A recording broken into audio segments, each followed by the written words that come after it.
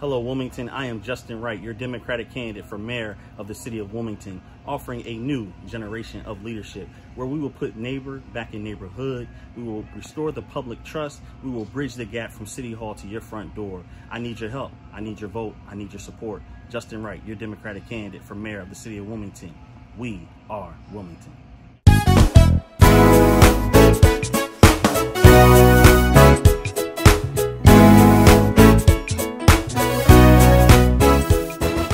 Hi, this is Dr. Curry, pastor of the E. Zion Fair Baptist Church here in Wilmington, Delaware, Wilmington's most exciting church. Thank you so very much for taking time to tune in today, and I hope and trust that you enjoy the show.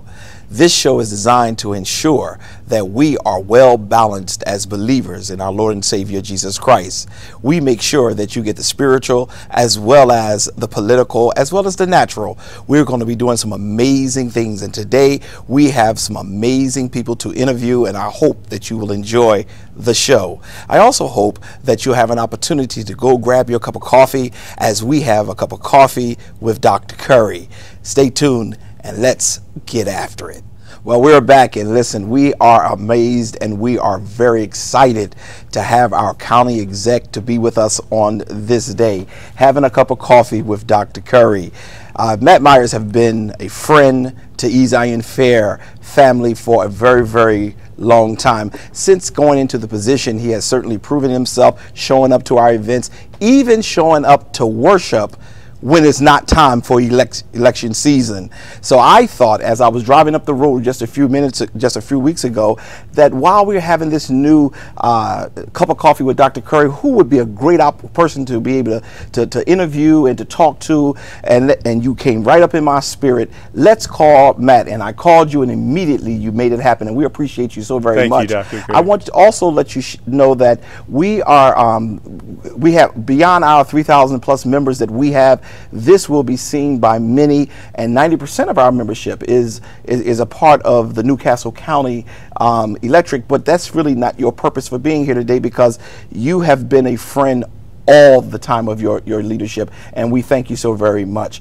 Matt, tell me, as we are preparing now to get into this time of coffee, what do you feel some of the successes that you may have had while serving as our county executive? Well, first of all, thank you, Dr. Curry, and thank you to the E. Zion Fair family for welcoming me to the couch today to have some coffee. I really put coffee on you. I appreciate it. Yes. Thank you. I also want to say thank you. You mentioned me coming to church even when it's not election time. Yes. We need spiritual guidance all the time, yes, not just during election time. And not only our business relationship, right, but I appreciate the spiritual guidance you've given me when I've walked in these doors and sat outside of the ceremony opening the Wellness Center. So thank you for everything that you're doing for the county community and for me personally. It was important to me. I was elected to my first office 4 years ago. I knew E. Zion Fair because, of course, I taught 6th and 7th grade math at Prestige Academy. So I had quite a few students and families that attended E. Zion Fair. It was really important to me after I was elected that I appointed a senior staff that was reflective of our community. It was also important to me I get really, really good people, the best people, to serve in the county. And it just so we ran a competition. And normally when you get elected, you pick people you know, right, to surround yourself. I actually, of the 22 people I hired, I only knew one of them before I was elected county executive. And so that produced an incredibly diverse and very well qualified group of people. We appointed the first African-American woman ever to be the chief administrative officer of Newcastle County. That's the most senior appointed official of any local government in the state of Delaware. We appointed the first black chief of police, the second largest police department in the state, the first African-American woman to head economic development, all sorts, really a diverse range of people. And that's produced outcomes that's really great for all communities of the county. We looked at things like our summer youth employment program, which I know at times is a political football, hundreds of summer jobs for high school kids. And we said, how can we make this an extraordinary, transformative experience for kids? We brought 25 kids to the Route 9 library last summer, back when libraries were open. Right. And we taught them how to code. By the end of the summer, kids who really didn't have any experience using a computer, they said they knew how to use their phone, but we taught them how to code. So by the end of the summer, they were coding and making money for it. Transformative things that we've been doing under the radar that we're very proud of. You know, and thank you so much, because your last comments were so real. There are people who are big on propaganda. They like to be showy. But Matt, one of the things that I do appreciate about you is that you really try to help. You do try to be a part of it. And one of the things I didn't know about you is that you were a school teacher. I'm glad to hear that you and I share that background. But I just think that this is just phenomenal, some of the things that you've done in the community. Some of the accomplishments that you've been able to make, and also to show that Black Lives Matter even before it became popular. Right. All of those things are very important to us. You know, Matt, during this era of COVID, we can't have church inside the sanctuary. We're having it certainly outside. We have to do everything by live stream or telecast or Facebook. But what are some incentives that maybe your office is doing as it relates to the COVID-19?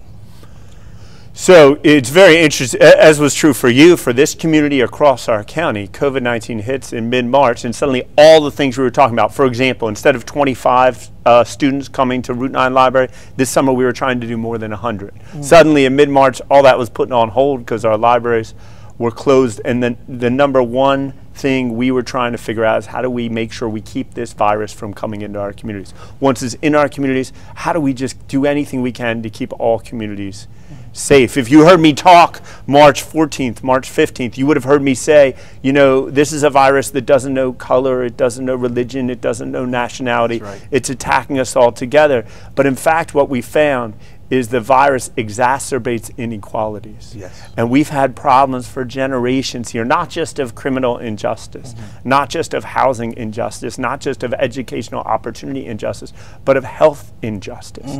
And what we're seeing now in the numbers of deaths, the number of people getting the virus, unfortunately, people of color, communities of color are being devastated at such a higher rate than other communities.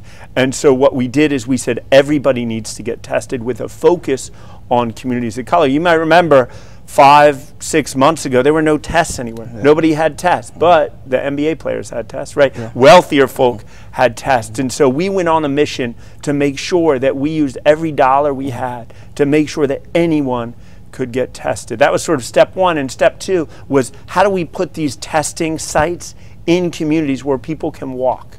People that don't have access to a car, people that don't have the resources to go to a Walgreens and buy it, or go to their doctor, or go to Christiana. How do we make sure we're reaching them? And that's really what we've been working on. We've tested nearly 50,000 people now. Wow. If you haven't already, go to nccde.org/COVID-19. nccde.org/COVID-19. We're running 10 sites a week. I promise you, nothing up your nose. That's bad politics. Only it's a simple oral saliva test. I don't know if you've done it. It's painless. It's quick. You get results within 72 hours. And yes, I did have an opportunity to take one of those tests as well. And because I believe that I constantly get myself tested, given the fact that I'm working with children and I'm here and I don't want to take anything home to my wife, and I'm spending a lot of time in different places. But thank you so very much for that. And I'm very proud of that. But there's also something going on with, I think it was dealing with the BioBot program. Right. Tell me a little bit about that. So I told our staff on March 13th, you know, I spent a year as a diplomat in Iraq, embedded with the U.S. Army in Mosul. And one thing I learned on an army base, an American army base in Iraq during wartime, is there's so much uncertainty. And these generals I work with, and diplomats I work with, and USAID officials, and Iraqi officials had to make very quick decisions with limited information, very quick decisions with limited information that would often determine who would live and who would die. That was the reality in war. And I learned from that very often you need to make very quick decisions, but it's very important in a crisis to do whatever you can, look wherever you can to get whatever information you can to make smarter decisions.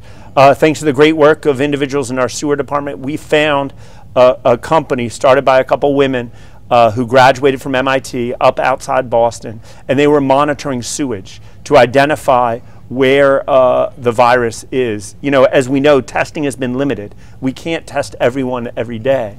But when we test the sewage, we're getting a good view of where the virus is. And so you can go to biobot.nccde.org, biobot.nccde.org, and see the information that we've learned by monitoring our sewage. It's another way that we're just trying to be a little bit smarter, a little bit quicker in serving you to keep communities safe. Wow, this is just awesome, and we're appreciative. We are appreciative because if we're going to deal with the disparities, we have to make sure that we are looking in those communities. And this is just a creative way. And when staff gave me that information, I was like, wow, this is just phenomenal. Yeah. And we're appreciative to that. And I want to say to you, Matt, thank you so very much. And I also want to know, what do you plan to do the next 4 years? But do you have any plans for us for the next 4 years?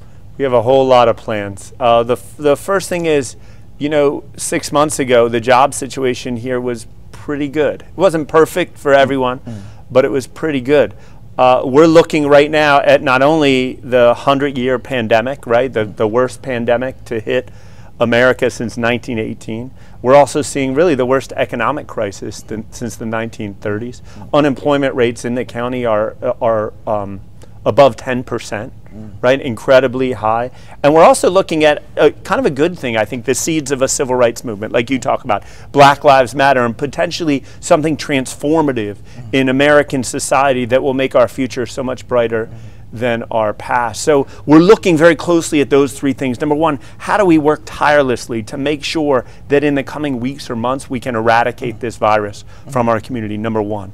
Number two, how do we make sure that we, all of us, not just our county government, but individual communities like the East Zion Fair community, are protecting the most vulnerable? How do we find those who are shut out, who are unable to pay their rent, right? Who haven't, when we say shelter at home, they don't have a home to go to. When we say call your doctor if you have these symptoms, they don't have a doctor to call or money to spend. How do we make sure we protect those people? And the third is to bring jobs back to the county, to utilize our land use process, to utilize collaborations with your church, to make sure that people who are really struggling, who maybe weren't struggling so much 6 months ago, who are suddenly finding it difficult to make ends meet, that we're creating jobs for them. Amen. I think that's just awesome. I just want to share with those of you who are watching today that I am moved constantly. You all know me. I'm very transparent. I'm not a politician. I don't know how to be one, because if I was a politician, maybe I would have made some bad decisions. I'm not calling you a politician. I call you a public servant. But 4 years ago, when Matt Myers was running for the office, everyone knows I did not support him because I had another friend who was in this position. And I felt that that person had certainly done us well as well.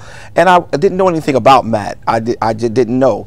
But one of the things that Matt said to me, and I want to recapitulate it to you all, is that he said, if you give me a chance, I'll show you that it won't be about fanfare. It will be about reality, and I will work hard. And even though I did not vote for him, he did win. And when he won, he did prove that I can be the county exec for all people. I've had some people who I did not support, and they have treated us horribly. They've tried to find everything in their power to stop us and block us. Not Matt. Matt has been here. He was here for our opening. He has come to church several weeks, and I'm very grateful for that. And I wanted to share that. That was not a part of my interview, Matt, but I wanted to give the testimony that you know I didn't support you in the front end, but I am now supporting you. And it ain't because you've given us money and things of that nature, but you've delivered on your word. The people of Southbridge, the people of Wilmington, is where my heart is. And I want to make sure whoever is representing in the county office, the city office, or whatever offices that are reflective of those communities, that they are lifted up and we see them for who they are.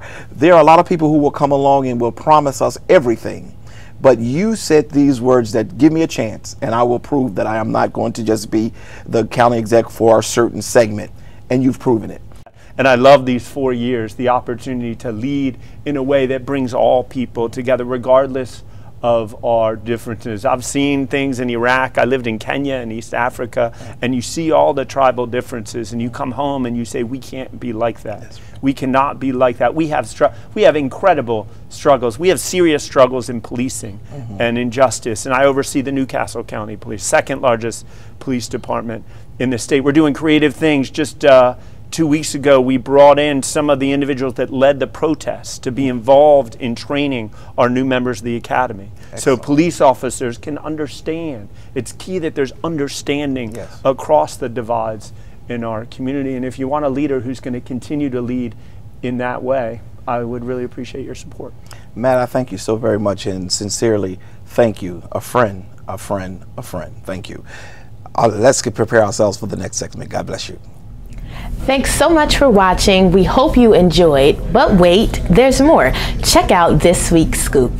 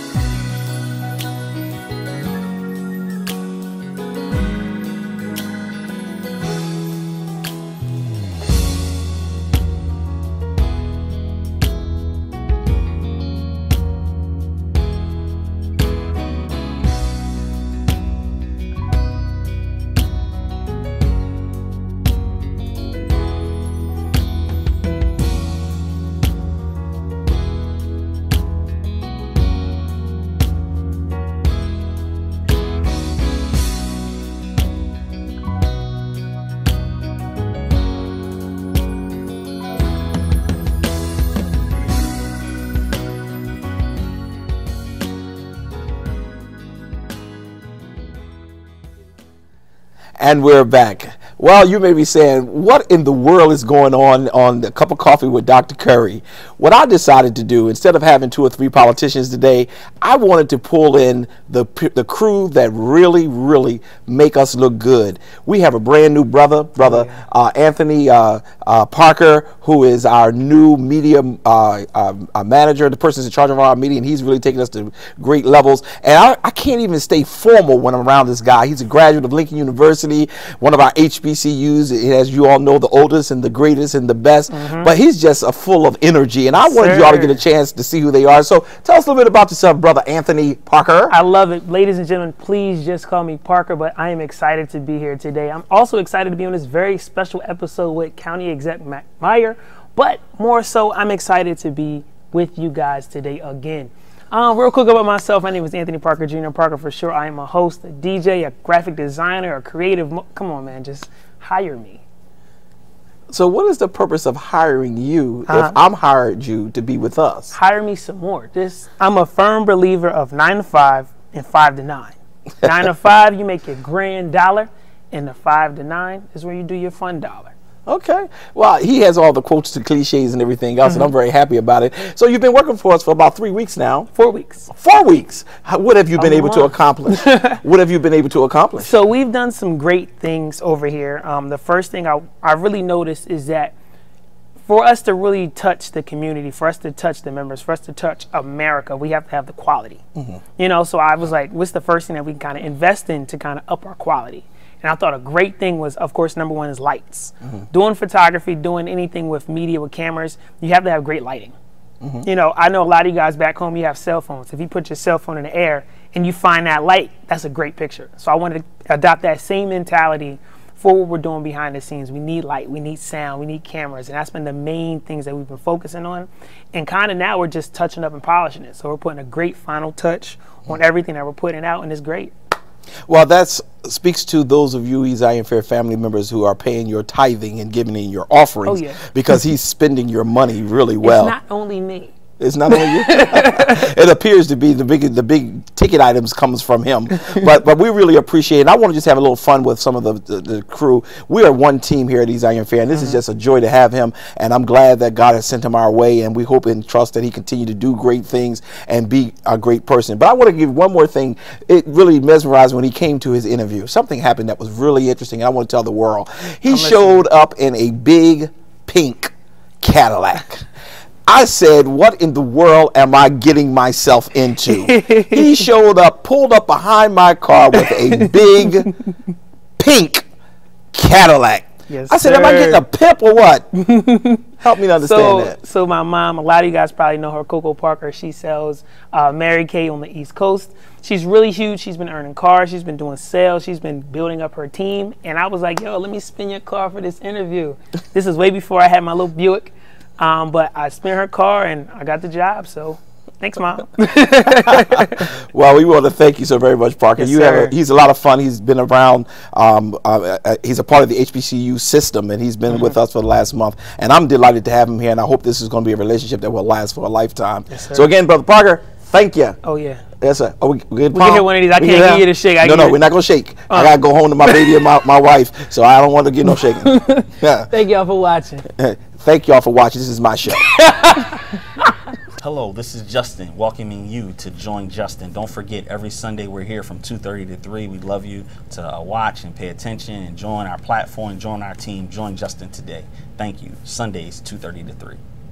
And we're back. After having Crazy Parker, now I have the other power behind the scene, and that is none other than Kendra Murray. She's a graduate of Savannah State University, another HBCU, and I'm very happy and proud. She's been with us for a year or two at this point, and she's been a phenomenal force in doing some great things at E-Zion Fair. She's a little bit more serious, but she's a bundle of fun as well, and I'm excited about her being here. So, Kendra, with all that you do, new braids, new braces, new everything. Tell me a little bit about Kendra.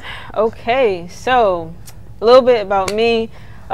This is not nothing within the content industry, not anything new. Right out of high school, I had plans on going straight into the military. So that was my plan A. God kind of shifted the plans around. I'd never been to Georgia before, so I was supposed to go to Shaw University, another HBCU, but I didn't want to be around a bunch of family out in there, no offense. But never been to Georgia. So Savannah was actually the first part of Georgia that I've been to. That was my first visit. I fell in love with the culture of Savannah, the culture of Georgia, and the whole HBC. It felt like home to me. So Savannah State, it was. Within that, I got into all aspects of media. I have family members that come from all types of music backgrounds. So that's kind of where I got the drive from. And from then, it's just been content. I just have a passion for it. I love it. If it doesn't feel like a job, then... Oh, working for Dr. Curry feels like a job. Let me assure you of that. Well, it was something you said, you know, in the midst of you sharing your life story. You said, God shift. Boy, I tell you, aren't we saved today? Praise our God. She said, God shift. I mean, she said it with such power and authority, and the whole trajectory of her life went from where she wanted to go to the way God wanted to go. And we are very appreciative for that, Kendra. I also am happy because you have been with us, how long have you been with us, by the way? 2 years. 2 years. So for the last 2 years, you have done some amazing things here at the E-Zion Fair. You have helped us in many different ways. Some of the basic things that I should have known to do, you were able to come in and make it happen without any question. Kendra, help me to understand why you have such a strong fetish for sneaks. I mean, but before you answer, no, I got more to say. Why is it that you know all the apps to get them on sale? You know, look at these sneaks she got on today. I think they are not as pretty as some of the other ones you wear. But she comes in, if we were to start a sneak collection, she would be in charge of that area. Help me understand about this whole sneak thing. Okay. So I've been wearing sneakers since I had my own job. Even before that, I always loved Jordans. To me, every Jordan, if this is a little fun fact, every Jordan has a story behind it. So the OG series, they all have OG series, the original series, they all have stories behind it. So after reading the history of each Jordan, that's why Jordan 1s are my favorite. Jordan 1s and Jordan 8s, they're like my favorite. Just reading the history behind each Jordan and just reading like each accomplishment that goes with each Jordan that he released. So I bought every Jordan that I like, and these particularly that y'all just saw, a little history behind that. Virgil, he is the first Black creative director of Louis Vuitton, so he made these collab with Nike. So wow. I had to grab them. Yeah. Wow. I like sneakers. She said a lot about Jordan, who happens to be my frat brother. I just want you to know he's happily married, so stop trying to follow him, and you probably, trying to find a way. But I also want to share as a fun fact that Kendra is not married. So for those of you who are looking for a college-educated, sophisticated young lady who can help augment your life, I give her to you. I will counsel and marry y'all. So you find out whether you call us here. No, don't do that. Let me just stop. I don't want that to definitely happen. But she is a beautiful person. I'm very happy to have her with us. We wanted to have a little bit of fun in this segment, these last two segments, so that you get a chance to see the powers that are behind the scene. And the powers behind the scene are just amazing. We're doing some amazing things. We're having fun. They're bringing out the Chris out of Dr. Curry. And that's important as we move forward. They're bringing out the Chris out of the Pastor Curry. That's important. So I hope and trust that you enjoyed this time together. Until the next time we get together, let's stay after it. Let's get after it. No, that's my role. You do your role. My role is let's stay after it, get after it. Okay. Talk to you later. God bless you.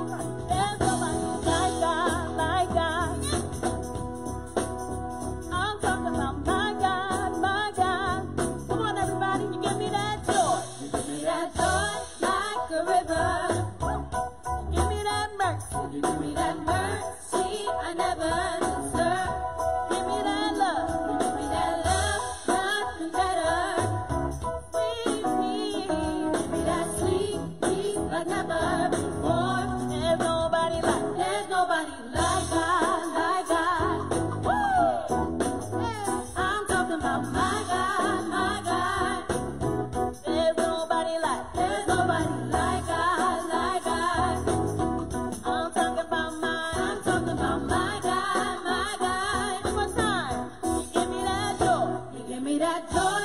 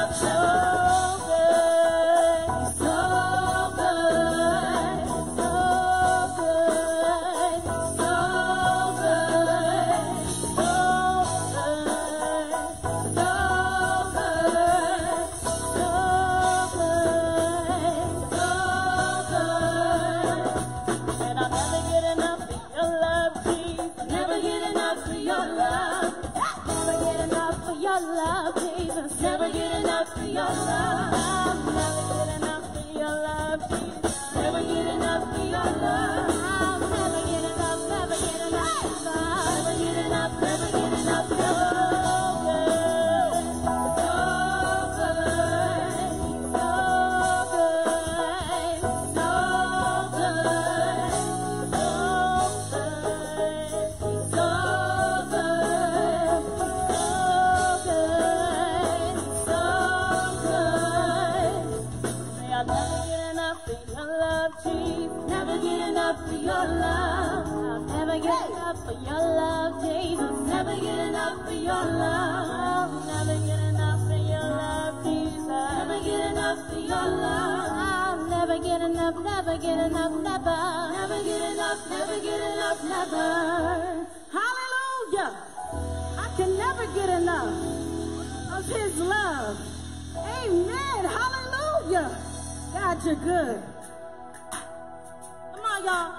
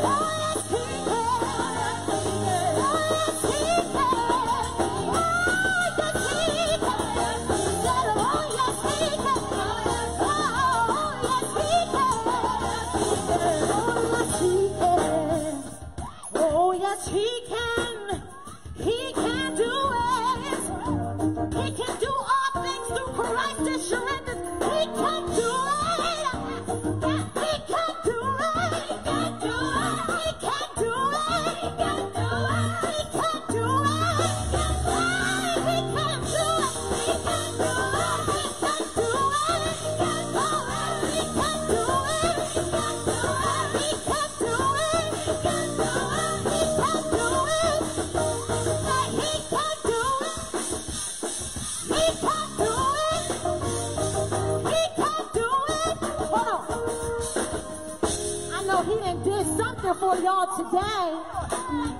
Come on, he done did something for y'all. He done kept us through this coronavirus mess, okay? He done saved a lot of us. He done saved a lot of us through all of this. So I want you to say, oh, he can do it. He can do it. He can do it. He can do it. He can do it. He can do it. He can do it.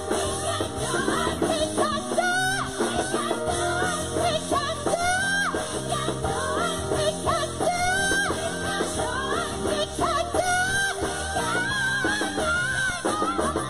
Something about that name.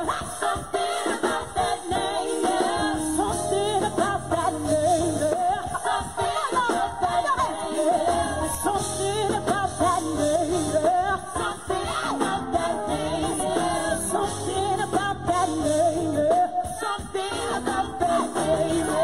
Something about something about something about something about you something about something about you something about something about something about hey telling you something about something about you something about something about you something about hey something about that name. I can't get it about it, I can't get that something about that name. Something about that name. Something about that name. Something about something about that name. Let's hop. Something about that name. Y'all can't tell me my God ain't good. Y'all can't tell me my God ain't good. He can do it. He can do all things.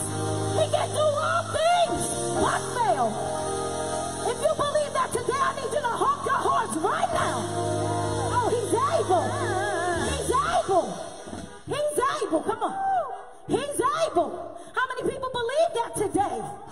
Who believes it? Do you agree with me? Do you agree with me? Honk them horns. Come on now. Come on, girl. Hallelujah. Hey.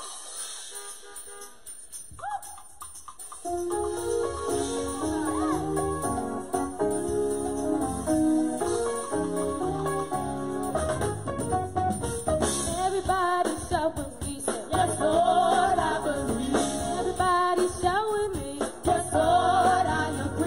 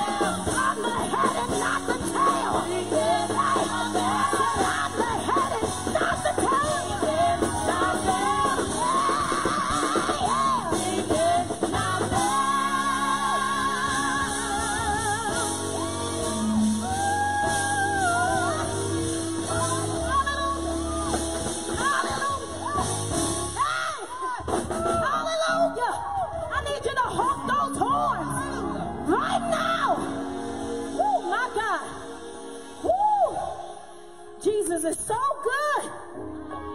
Oh my God. Where would we be without him, y'all? Where would we be without him? If you know that God cannot fail you, I need y'all to put y'all, roll your windows down. I need y'all to stick your arms out. And I need you to give God some praise right now. Wave those hands. Oh my God, I'm gonna try to sing this, y'all. Whew, but I can't get past that. God cannot fail us. Oh my God.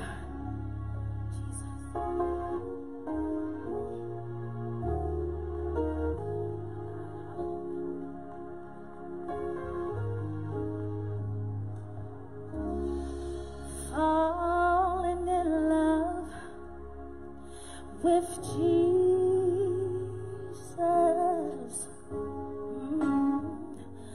Falling in love with Jesus.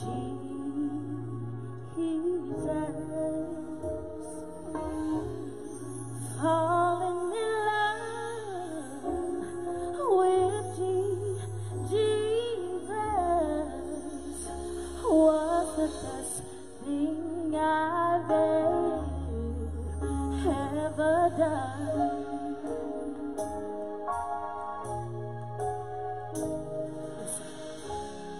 'Cause in his arms I feel protected. How many people feel protected? In his arms, never disconnected. In his arms, I feel protected.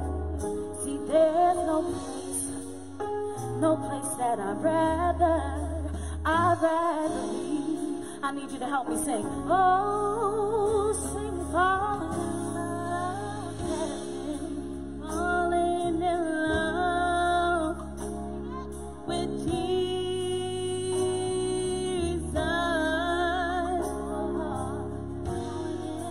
Falling in love with Jesus.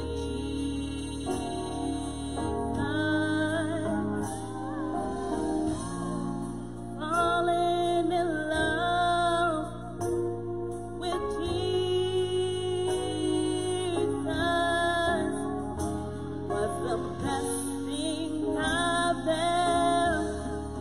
ever done. 'Cause in his arms,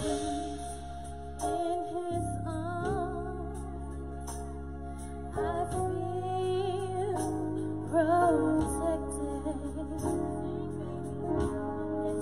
In his arms, never disconnected.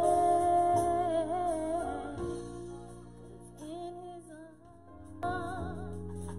Come on, saints, let's praise the Lord together. Come on, let's worship the Lord together. Let's adore him. Let's worship him.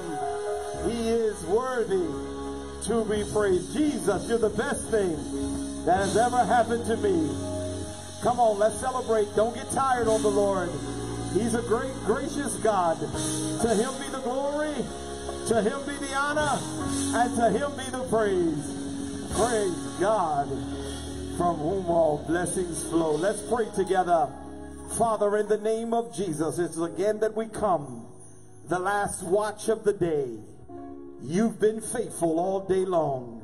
And for that, God, we give you praise, we give you honor, and God, we give you glory. And Father, now as we dive into the Word of God, we pray, God, you will strengthen us.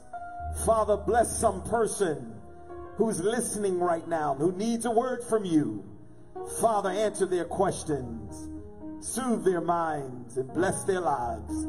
And we promise you, God, when this message is over, we'll take no credit, for all credit belongs to you in Jesus' name. Amen and amen. Go with us real quickly and briefly to the book of Psalms, chapter 39, verse 4. Psalms 39 and verse 4. Listen to what the word of the Lord says. Lord, Remind me how brief my time on earth will be.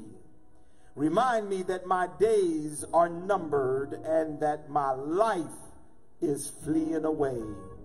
For just a few moments, I want to talk from the thought, living life unafraid. Come on, look at somebody real quickly and say, neighbor, you've got to live your life unafraid. Come on, let's celebrate the Lord together, everybody. Hallelujah. In Ecclesiastes 3:3, King Solomon declared that there is a time and a season for everything under the sun. A time to live and a time to die. My brothers and sisters, all of us are experiencing this time to live. But as sure as you are living, there is a time to die. As a matter of fact, according to the National World Database on Death, 1 out of every 1 person dies, which means everybody who is born will die. Which means also that all of humanity, including you and I, we're born with a death date. But the date of our death should not be our focal point. What should be the focal point is the time that we are alive, the time that we are here, and what we're doing with the time that God has blessed us with. Because, my brothers and sisters, the good news is that all of humanity, when they have given their lives to Jesus Christ, their lives are ultimately in the hands of God. And whenever your life is in the hand of God, your whole purpose is to ensure that He is pleased with your life. Do I have a witness in here? Which really commands us on this day to act now and to live unafraid. It's important that we live without fear. Whatever the Lord has assigned to your life, you have to go and do it. You cannot wait for people. You cannot hope and pray and trust that one of these old days it's going to come to pass. You have to get out and make it happen. The Apostle James reminds us in James 4:14 that we do not know what our lives will be like tomorrow, because life is for a little while, and then that life vanishes quickly. Meaning our life is only for a short season during a certain period of time, and then it's snatched away. So whatever we are assigned to do, we've got to move on it with all of our might, power, and strength, which is truly the testimony of the text that we've tagged to teach on this afternoon. Here we find the psalmist in a deep meditation. He's saying to the Lord, remind me of how brief my time on earth is. Remind me that my days are numbered and my life is quickly passing away. As the psalmist is surveying the scenes of his life, he's preparing himself to move with purpose to pursue God's plan for his life. So as a reinforcement, he was pleading with God to keep him mindful of life's swift transitions. So he would work every day as if it was his last day.